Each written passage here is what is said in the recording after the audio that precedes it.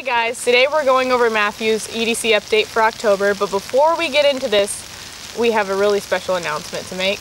Matthew and I got engaged as of yesterday. Show them your ring, show it. Show it to the world. We'll be getting a closer up view We will soon be. enough. We will be.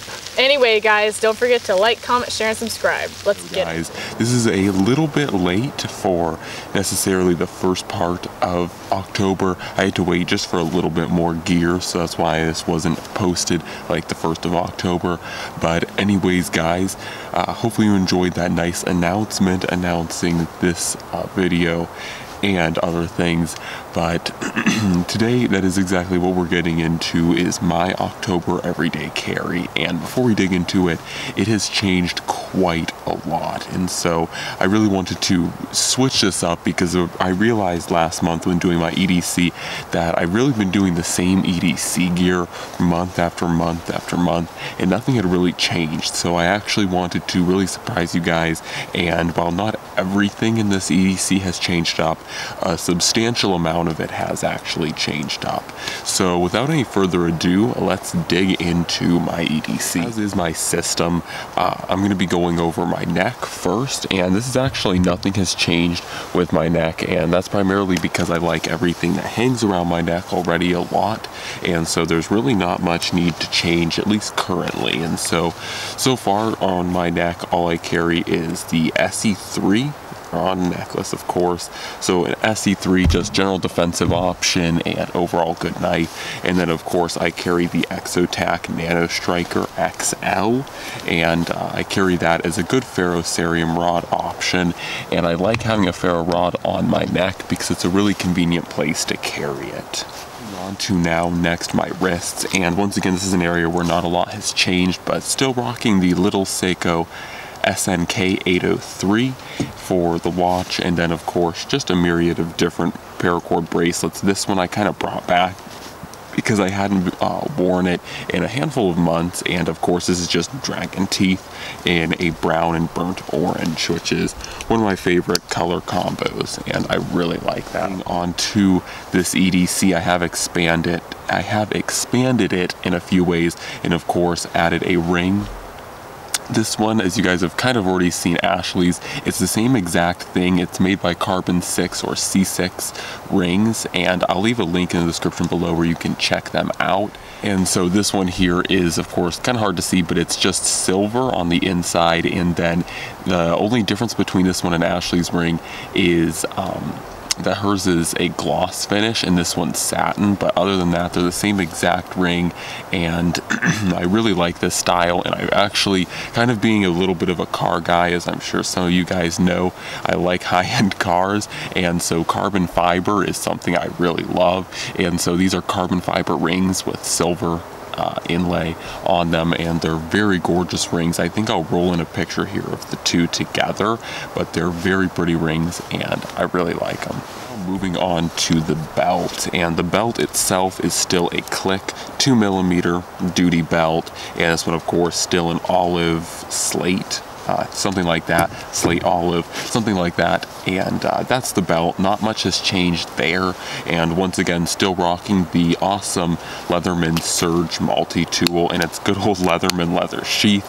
It's pretty worn out, but still the same stuff. Now the biggest change on the belt, and it's actually a pretty big change. I know I told you guys that I was not going to be switching up handguns anytime soon, but I kind of lied. Actually, I was telling the truth at the time. I really didn't think I would be getting another handgun, but that was clearly incorrect.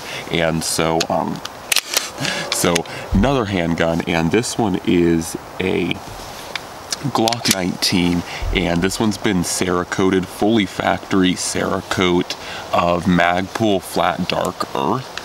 And I think this is a really awesome finish. As you guys can see, some of the parts here and some of the factory parts, like the magazine release and all that stuff, is still factory black. But as far as the actual handgun goes itself, I'll roll in some more pictures of this gun so you guys can get a better view of it. But it is fully fully Cerakoted. This Magpul flat dark earth is at least what they called it. And so generation 4, this is of course not a generation 5 because I don't think they have any gen 5s in factory custom finishes like this one. But anyways, really love this one. I threw the beaver tail on here because I've actually ran other 19s in the past. I found that this beaver tail and kind of medium flare tends to sit in my hands just a little bit better, but that's just a personal thing, and really love this coloration. I think it just looks awesome, and I really wanted to try out a 9mm handgun in a smaller size. I really enjoyed the Glock 21 for what it was, the whole full-size handgun. I really enjoyed the Glock 21 for what it was, being a full-sized handgun, but there were a lot of times when I'd really appreciate just a slightly smaller handgun, and the 19 really fits my hand like a dream. Like it's like just there, and it fits so well, and so I really bonded to the 19 a lot, and so I wanted to get one myself, and so got a 19. So I got a 19 and really love it. I also love the fact that it's a 9mm, so it's easier to get ammo. The ammo is cheaper and more readily accessible, and so I can actually get out and train with this thing. Like already it's had 200 rounds through it. I've only had it for like 3 weeks, so have not had a long time, but put quite a few rounds through it and really love this Glock 19. I've shot, like I said, I shot another Glock 19 and I really further confirmed my want for a Glock 19, and so I was like, I gotta get one, and so that's what ended up happening. I got one, and of course magazines, obviously running just standard Glock factory magazines, and I'm running for ammunition, Hornady, just critical defense for right now. That's about all I can find that I like to shoot, and for the most part I really do like critical duty. So obviously fully loaded magazine, one in the chamber, and then for carrying it, because I can't quite carry concealed yet legally, so I carry a Bravo concealment, or I carry in a Bravo concealment BCA, which is the Bravo concealment adaptive, I believe it is, and this is an outside the waistband holster, as I hope you guys can see there, and for the most part I really like it. And I think this holster holds the gun securely but not super tight. You guys can see there it has a good amount of retention and a really positive click in and out of the holster, and like I said, it holds it secure enough, you guys can see, but it does let it go, so if you do actually want to pull the gun out, it'll actually come out. Another note is this is a USA version of the Glock, so just a tiny bit different. That is all that's on my belt. Now digging into pockets. There's really not a whole lot of order with my pockets, so I'm just kind of gonna go on a sporadic, just everything. So the first thing off to change is the phone. I switched it up. I used to have an HTC One M9, had it for a few years. It was a reliable phone, but as I said, it was kind of dying, like the battery would just continually die and die and die. So anyways, I replaced it with a Samsung Galaxy S7 Edge, and this one's sitting in a red OtterBox commuter, I think it is. I wanted to switch it up because the Defender case is a really awesome case by OtterBox, but I really thought it was a little bit too bulky for me, and I just didn't need that much bulk with my phone, so I switched up to a really awesome red looking OtterBox commuter, and of course switched up to the Samsung Galaxy S7 Edge. There we go, right that time. So getting out of the way, of course, as is my tradition, I'm carrying another fully loaded 15 round magazine for the Glock 19. I'm probably actually going to get a 17 round mag for the Glock 19 to carry as a spare, but for now, I mean, a 15 round mag is close enough. So it sits in one of my pockets on the lower leg. Next is the wallet, and as you guys can see, that is my UAF card. Hopefully you guys can see. As you guys can see, that's my UAF card, but sitting in this is a Travax Summit wallet, and this one has the armor plate on it, and so that's what this front portion is. The actual wallet itself is this portion here, this portion actually here, and it's this strap that comes around, but normal Travax wallets wouldn't have this front panel, so this front panel, as you can see, is actually removable. So It's what they call their armor plate for the Trayvac Summit, but I really like this thing and I wanted to switch it up. I'd been carrying the recycled firefighter for around a year now, and I really love that wallet. It was actually my dream wallet for a long time. Like, it just seems so cool, and it's still a really awesome wallet, but the one thing I was kind of displeased with it is, and it kind of makes sense, but the fabric over the course of a year, it really stretched out. So like when you pulled out one card or two cards to do something, it would actually affect the retention on the entire wallet. And so the wallet itself was not retaining cards. I mean, if you filled it to the amount of cards that it needed to hold tension, it would hold tension, but if you wanted to run less cards, it would not hold tension. And so what I kind of like about this one is the tension is gained by this frontal strap here. So over the course of time, as I shift, and sometimes I'll have less cards, sometimes I'll have more cards, as the cards shift or the card levels shift, all I have to do is shift this back piece here, and I'll continue to have the right and proper tension to keep this wallet all together. So next on to the new things, I switched up flashlights. This is a Mech Army, I'm going to use that, saying that, Mech Army SPX10 flashlight, and this one is quite a differential between my last two flashlights, the Protect 2L and for the longest time the Innova T2. This one is significantly more powerful. It shoots out 1100 lumens and has a really awesome strobe to it. It is very crazy bright, and it's actually smaller than the T2 was. So really like this flashlight so far. It's pretty big, pretty bulky, but it's actually around the same size as the T2. Like I said, same size as the T2 in thickness, but it's about 1/10 of an inch shorter than the T2, including the clicky switch. So it's just a little bit shorter than the T2 and a little bit easier to carry, but feels great, and once again, really bright. See, it's not that dark right now, but you can see this thing's pretty freaking bright. So this thing's gonna be really fun to use over the winter, because it's always fun to go out in the pitch black with a super powerful flashlight and just shine it. So anyways, on to some smaller things. I switched up the Burt's Bees. Actually, I do have to say, I'm not a professional Burt's Bees like lip balm reviewer, but out of all the different flavors or styles, whatever you want to call them, that I've tried, this one's actually the most amazing. This one's their blueberry and dark chocolate.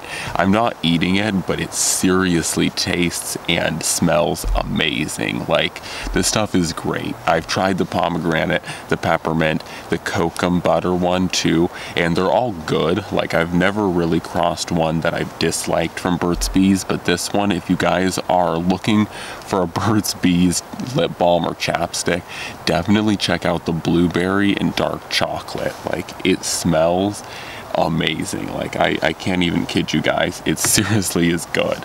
So try it out if you are going for an awesome lip balm.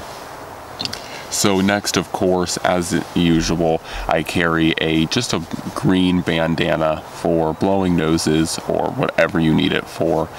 Really good idea, especially nowadays, because it's getting colder out and my nose tends to run more in the cold, so it's always nice to have as an option.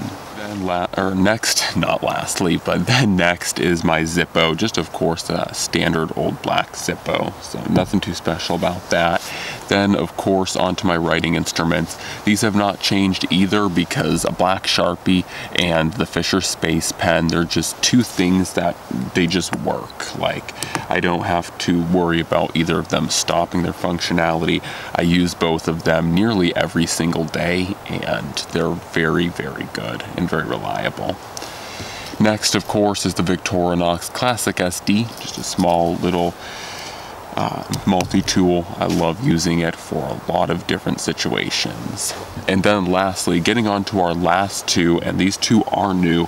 As you guys have noticed, I haven't really showed off the two pocket knives. That's because they are different. Finally switched them up. The knives are, number one is a Benchmade AFK auto, and I wanted to try out an auto. I've actually never had an auto, and a few years back, I think it's actually now been like 2012, but quite a few years back, Alaska did legalize autos and balisongs for carry, and so you can totally legally carry these things in the state of Alaska.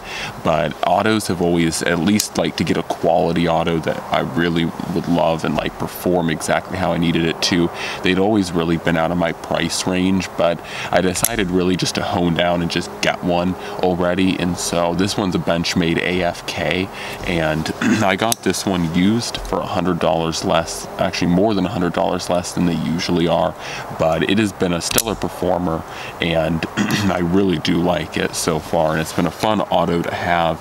And once again, finally adding an auto to my collection because I really wanted to get an auto. So they're not like absolutely amazing, change the entire world. I'm still carrying manual folders, but it's a nice variation. So then next, and you guys have probably seen in photos or just around, is the Benchmade 940-2. And so these are the two knives that I'm carrying on me EDC, besides of course the SC3. But aside from the SC3, these are the two knives, and like I said, this is a Benchmade 940-2, and I've been really liking this one. It's been interesting. It's taken me a little while to warm up to the -2 or the 940-2. I actually have handled 940s before, but the reason why I really didn't want to get a 940 before now was that honestly I've never really liked the 940, which comes as a pretty big shock because there's quite a few people out there who love the 940, and like people like Wrangler Star have bought like 5 of these things. So I mean, he really loves the 940. Myself, I think personally that the blade is just a little bit too thin, and the same with the handle. I think this knife is just really like pencil thin.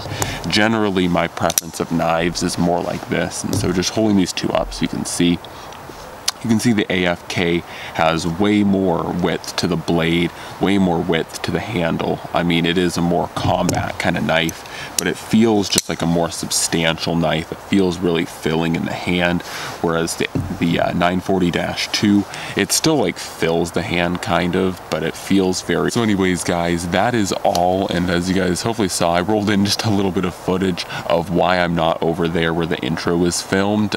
There's actually snow over where the intro is filmed, so yeah, I can't actually really be over there right now because it's kind of covered with snow, and of course we have snow. We got some last night, not so luckily, but winter is definitely here, and it's definitely before most people's winter in the lower 48. But anyways guys, that's all I have to bring to you guys. Hopefully you've enjoyed my everyday carry for October. Hopefully you guys liked some of the gear, and I was able to surprise you guys quite a bit by really changing up a lot of my gear. Anyways guys, that's all for now. God bless, and I'm out.